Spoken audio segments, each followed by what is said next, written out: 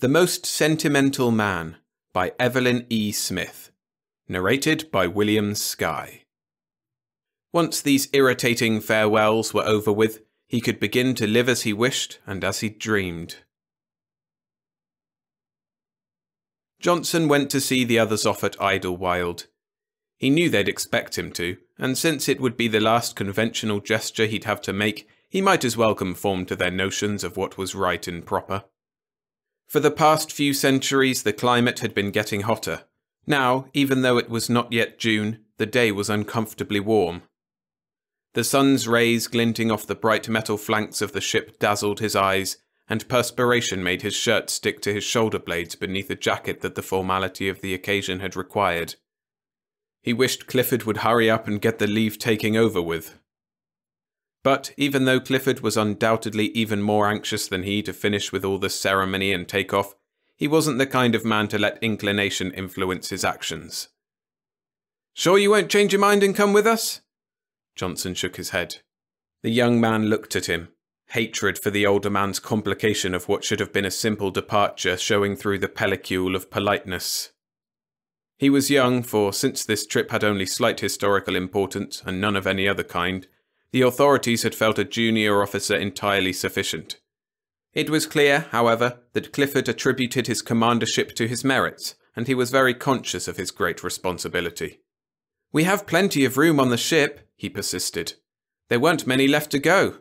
We could take you easily enough, you know." Johnson made a negative sign again. The rays of the sun beating full upon his head made apparent the grey that usually blended into the still thick blonde hair. Yet, though past youth, he was far from being an old man. "I've made my decision," he said, remembering that anger now was pointless. If you're just too proud to change your mind," the young commander said, less certainly, "I'm sure everyone will understand if... Johnson smiled. "No, it's just that I want to stay, that's all." But the commander's clear blue eyes were still baffled, uneasy, as though he felt he had not done the utmost that duty, not duty to the service but to humanity, required. That was the trouble with people, Johnson thought. When they were most well-meaning, they became most troublesome. Clifford lowered his voice to an appropriately funeral hush, as a fresh thought obviously struck him. "I know, of course, that your loved ones are buried here, and perhaps you feel it's your duty to stay with them?" At this, Johnson almost forgot that anger no longer had any validity. By loved ones, Clifford undoubtedly had meant Eleanor and Paul. It was true that Johnson had had a certain affection for his wife and son when they were alive. Now that they were dead, they represented an episode in his life that had not perhaps been unpleasant, but was certainly over and done with now. Did Clifford think that was his reason for remaining? Why, he must believe Johnson to be the most sentimental man on earth. "And come to think of it," Johnson said to himself, amused, "I am, or soon will be, just that." The commander was still unconsciously pursuing the same train of thought. "It does seem incredible," he said in a burst of boyish candour that did not become him, for he was not that young, "that you'd want to stay alone on a whole planet. I mean to say, entirely alone. There'll never be another ship, you know, at least not in your lifetime." Johnson knew what the other man was thinking. If there'd been a woman with Johnson now, Clifford might have been able to understand a little better how the other could stick by his decision. Johnson wriggled as sweat oozed stickily down his back. "For God's sake," he said silently, "take your silly ship and get the hell off my planet."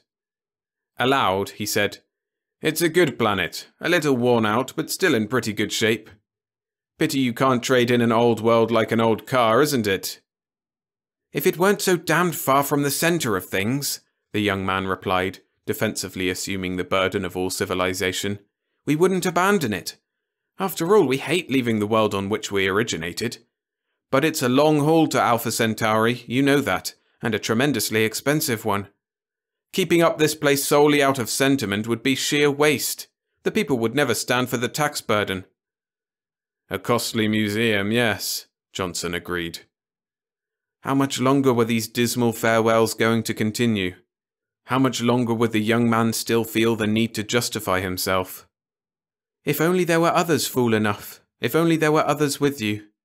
But even if anybody else would be willing to cut himself off entirely from the rest of the civilized universe, the Earth won't support enough of a population to keep it running. Not according to our present living standards, anyway. Most of its resources are gone, you know. Hardly any coal or oil left, and that's not worth digging for when there are better and cheaper fuels in the system. He was virtually quoting from the Colonial Officer's Manual. Were there any people left able to think for themselves? Johnson wondered. Had there ever been? Had he thought for himself in making his decision, or was he merely clinging to a childish dream that all men had had and lost? With man gone, Earth will replenish herself, he said aloud. First the vegetation would begin to grow thick. Already it had released itself from the restraint of cultivation. Soon it would be spreading out over the continent, overrunning the cities with delicately persistent green tendrils. Some the harsh winters would kill, but others would live on and would multiply. Vines would twist themselves about the tall buildings and tenderly, passionately squeeze them to death, eventually send them tumbling down. And then the trees would rear themselves in their places.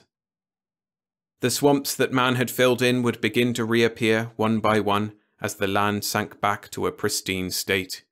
The sea would go on changing her boundaries with no dikes to stop her. Volcanoes would heave up the land into different configurations. The heat would increase until it grew unbearable, only there would be no one, no human anyway, to bear it. Year after year the leaves would wither and fall and decay. Rock would cover them, and someday, billions of years thence, there would be coal and oil, and nobody to want them. Very likely Earth will replenish herself, the commander agreed. But not in your time, or your children's time. That is, not in my children's time, he added hastily. The handful of men lined up in a row before the airlock shuffled their feet and allowed their muttering to become a few decibels louder. Clifford looked at his wrist chronometer. Obviously he was no less anxious than the crew to be off, but for the sake of his conscience, he must make a last try. Damn your conscience, Johnson thought. I hope that for this you feel guilty as hell, that you wake up nights in a cold sweat remembering that you left one man alone on the planet you and your kind discarded. Not that I don't want to stay, mind you, but that I want you to suffer the way you're making me suffer now, having to listen to your platitudes. The commander suddenly stopped paraphrasing the manual. Camping out's fun for a week or two, you know, but it's different when it's for a lifetime. Johnson's fingers curled in his palms.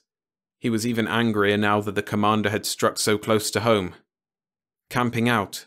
Was that all he was doing? Fulfilling childhood desires, nothing more? Fortunately, Clifford didn't realize that he had scored, and scuttled back to the shelter of the manual. Perhaps you don't know enough about the new system in Alpha Centauri, he said, a trifle wildly. It has 2 suns surrounded by 3 planets, Thalia, Aglaia, and Euphrosyne. Each of these planets is slightly smaller than Earth, so that the decrease in gravity is just great enough to be pleasant, without being so marked as to be inconvenient. The atmosphere is almost exactly like that of Earth's, except that it contains several beneficial elements which are absent here, and the climate is more temperate. Owing to the fact that the planets are partially shielded from the suns by cloud layers, the temperature, except immediately at the poles and the equators, where it is slightly more extreme, is always equable, resembling that of Southern California. Sounds charming, said Johnson. I too have read the Colonial Office handouts. I wonder what the people who wrote them will do now that there's no longer any necessity for attracting colonists. Everybody's already up in Alpha Centauri. Oh well, there'll be other systems to conquer and colonize. The word conquer is hardly correct, the commander said stiffly, since not one of the 3 planets had any indigenous life forms that was intelligent. Or life forms that you recognized as intelligent, Johnson suggested gently. Although why should there be such a premium placed on intelligence, he wondered. Was intelligence the sole criterion on which the right to life and to freedom should be based? The commander frowned and looked at his chronometer again. Well, he finally said, since you feel that way, and you're sure you've quite made up your mind, my men are anxious to go.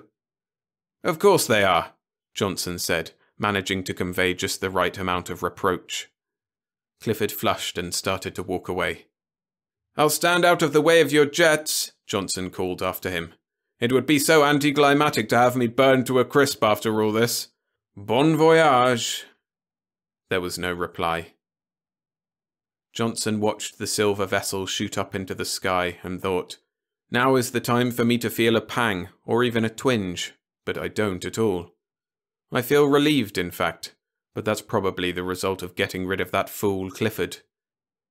He crossed the field briskly, pulling off his jacket and discarding his tie as he went.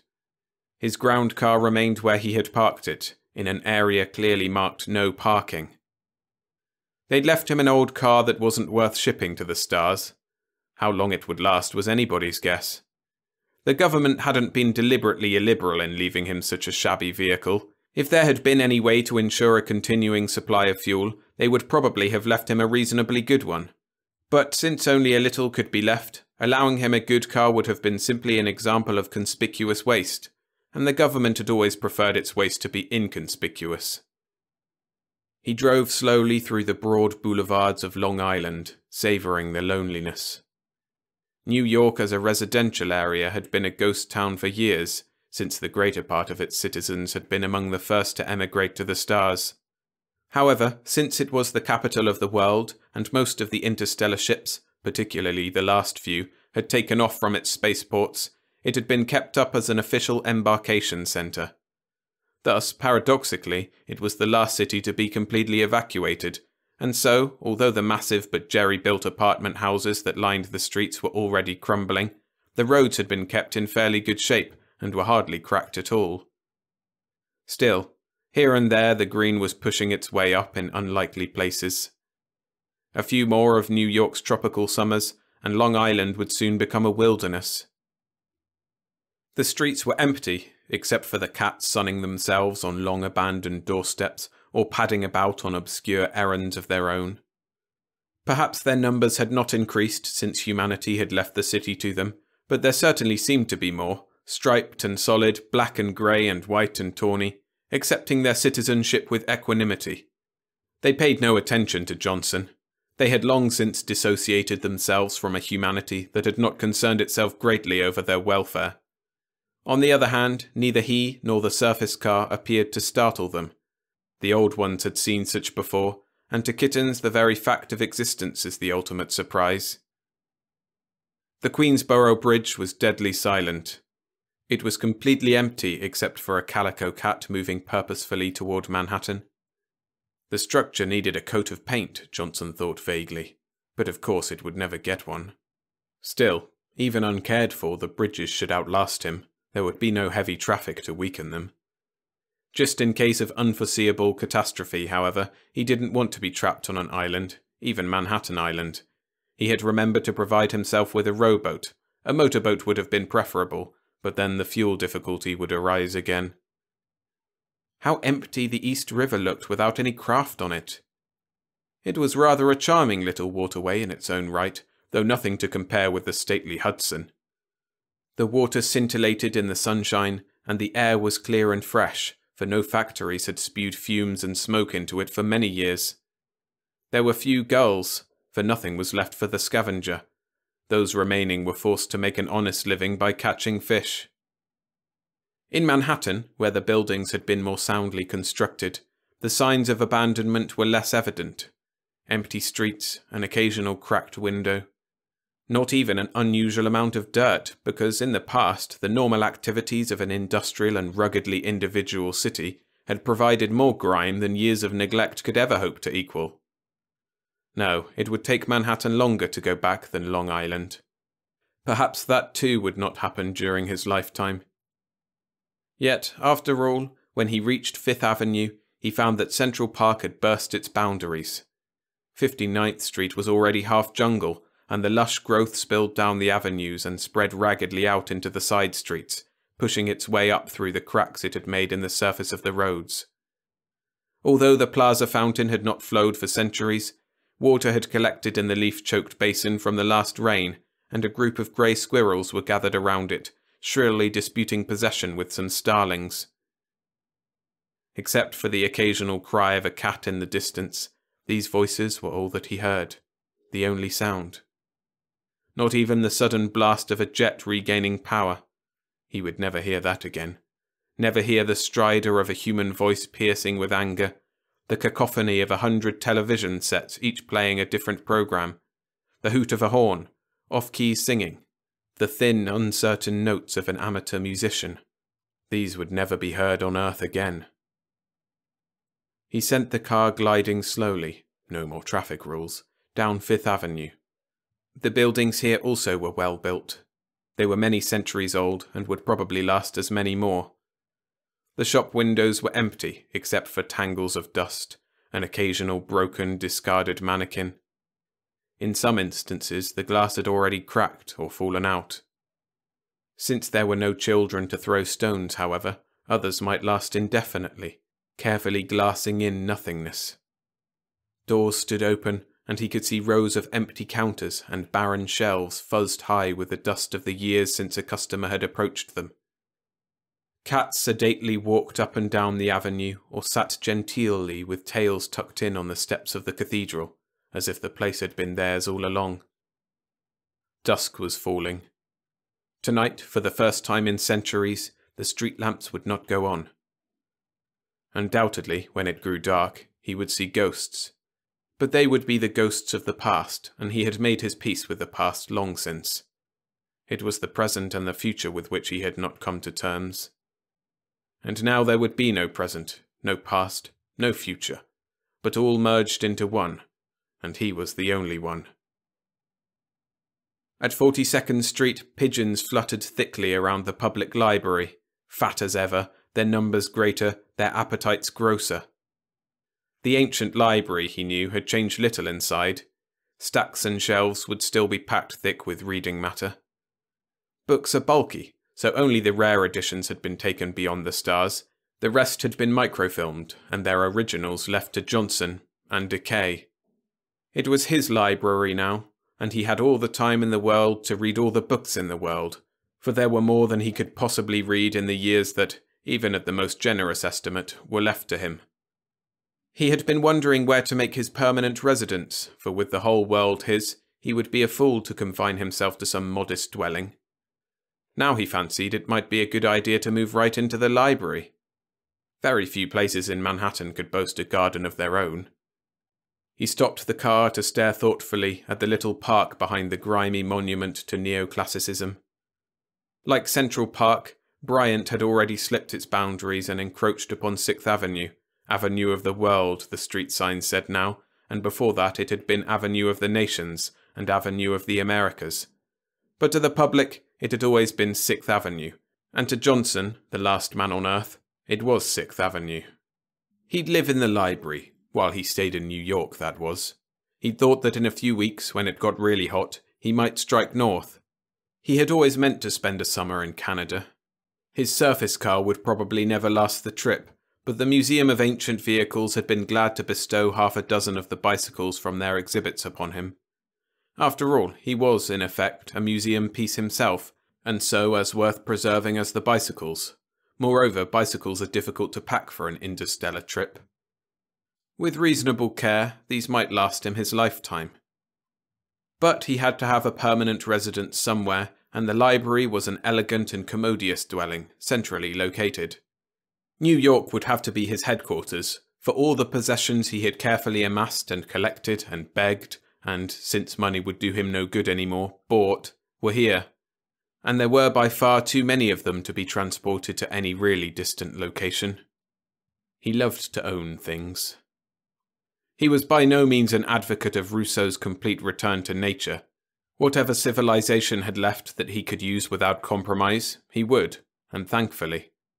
There would be no electricity, of course, but he had provided himself with flashlights and bulbs and batteries, not too many of the last, of course, because they'd grow stale. However, he'd also laid in plenty of candles and a vast supply of matches. Tins of food and concentrates and synthetics, packages of seeds should he grow tired of all these and want to try growing his own. Fruit, he knew, would be growing wild soon enough. Vitamins and medicines. Of course, were he to get really ill or get hurt in some way, it might be the end. But that was something he wouldn't think of, something that couldn't possibly happen to him.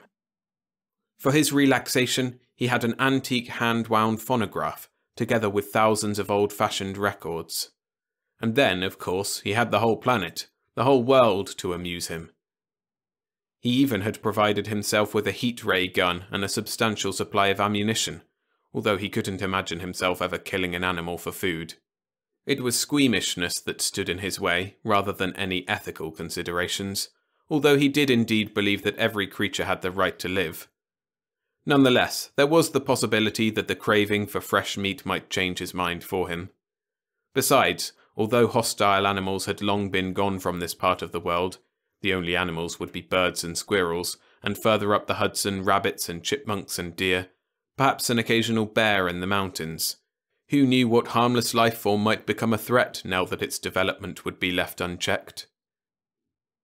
A cat sitting atop one of the stately stone lions outside the library met his eye with such a steady gaze of understanding, though not of sympathy, that he found himself needing to repeat the by now almost magic phrase to himself. Not in my lifetime, anyway. Would some intelligent life form develop to supplant man? Or would the planet revert to a primeval state of mindless innocence? He would never know, and he didn't really care. No point in speculating over unanswerable questions. He settled back luxuriously on the worn cushions of his car. Even so little as 20 years before, it would have been impossible for him, for anyone, to stop his vehicle in the middle of 42nd Street and 5th Avenue purely to meditate. But it was his domain now. He could go in the wrong direction on one-way streets, stop wherever he pleased, drive as fast or as slowly as he would, and could, of course. If he wanted to do anything as vulgar as spit in the street, he could, but they were his streets now, not to be sullied. Cross the roads without waiting for the lights to change? It would be a long, long wait if he did. Go to sleep when he wanted, eat as many meals as he wanted whenever he chose. He could go naked in hot weather, and there'd be no one to raise an eyebrow. Deface public buildings, except that they were private buildings now, his buildings. Idle without the guilty feeling that there was always something better he could and should be doing, even if there were not. There would be no more guilty feelings. Without people and their knowledge, there was no more guilt. A flash of movement in the bushes behind the library caught his eye. Surely that couldn't be a fawn in Bryant Park. So soon? He thought it would be another 10 years at least before the wild animals came sniffing timidly along the Hudson, venturing a little further each time they saw no sign of their age-old enemy. But probably the deer was only his imagination. He would investigate further after he had moved into the library. Perhaps a higher building than the library.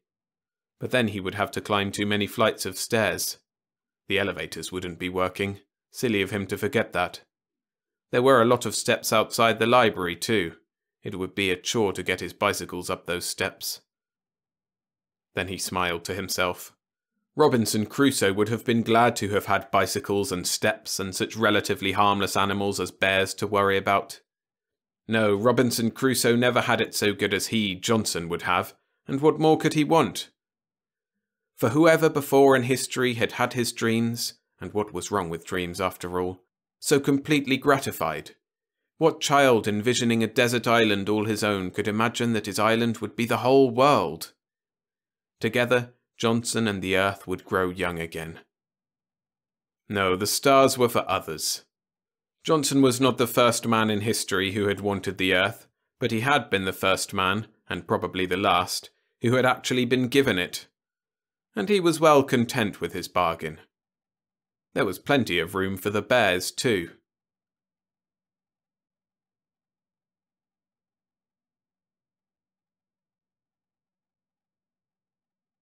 Thanks for listening. If you enjoyed the story, hit the like button and subscribe for more read-alongs like this one every Monday and Friday. Evelyn E. Smith was one of the best writers of the 50s and 60s. I recommend that next you listen to another story of hers, The Man Outside. A link to that narration is on screen now.